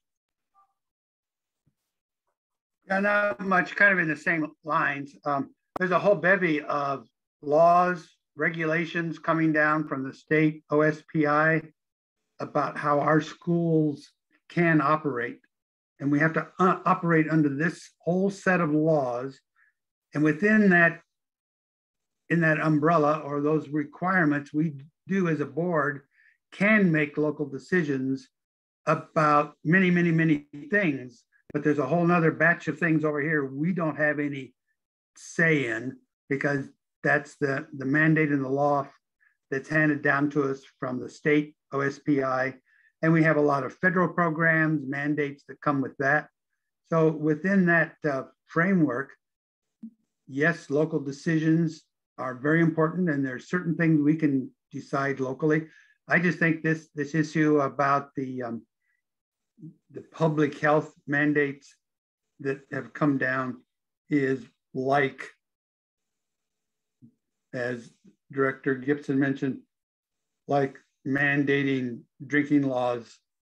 We can't just vote in SQUIM to allow 18-year-olds to buy whatever liquor they want. We can't just drive at any speed we want. So that within that personal freedom, community freedom, board freedom, there are things we can do and things we can't do. Thank you.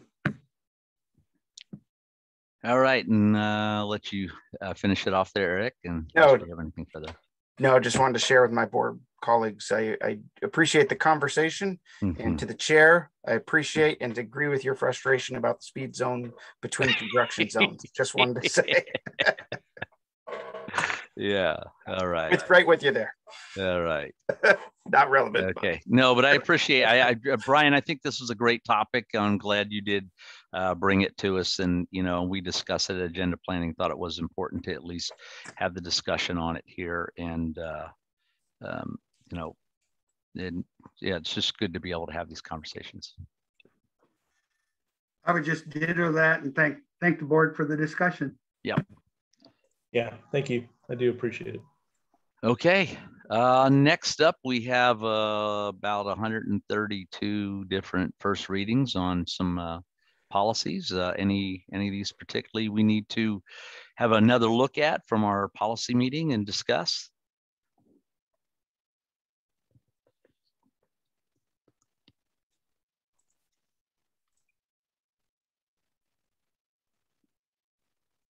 All right.